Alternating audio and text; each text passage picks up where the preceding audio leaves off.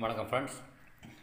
இன்றைக்கி ஸ்கேடானா என்ன, பிஎம்எஸ்னா என்ன, ரெண்டுக்கும் என்ன டிஃப்ரென்ஸ், இதை பற்றி தான் பார்ப்போம். மோஸ்ட்லி நிறைய இன்டர்வியூஸில் இதெல்லாம் அதிகமாக கேட்கக்கூடிய கொஸ்டின்ஸ்லாம் அதெல்லாம்.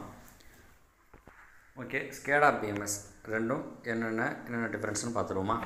ஃபஸ்ட்டு ஸ்கேடானா என்னென்னா கிராஃபிக்கலாக கண்ட்ரோல் பண்ணுற ஒரு சாஃப்ட்வேர் தான்.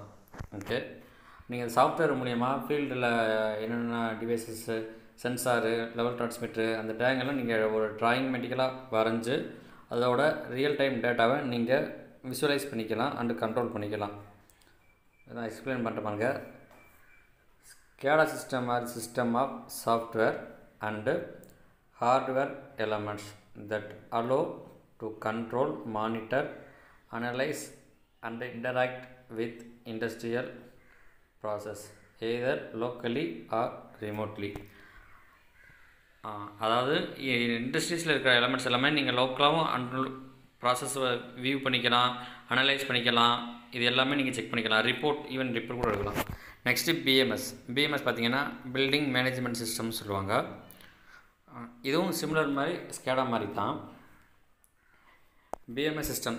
BMS is intelligent building management system which integrates software and hardware, simultaneously control a number of connected devices such as motion, temperature and humidity sensor, connected lighting, air conditioning, etc.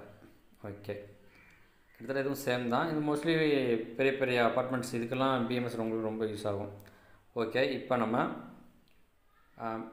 பிஎம்எஸ்க்கும் ஸ்கேடாவுக்கும் என்ன difference, அதை ஒரு comparison table மாதிரி போட்டு பார்த்துடலாம். ஒரு side பிஎம்எஸ்ஸு, இன்னொரு side SCADA.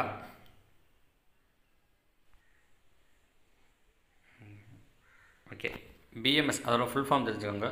பிஎம்எஸ்னால் building management system. Okay, it's டிசைனட் for operation in building, school, hospital and Holmes. பெரும்பாலும் construction side அதிகமாக யூஸ் பண்ணுறாங்க. சிம்பிளாக இது வந்து ரொம்ப சீப்பரானது. தென் ஸ்கேடா விட இது ரொம்ப சீப்பர்.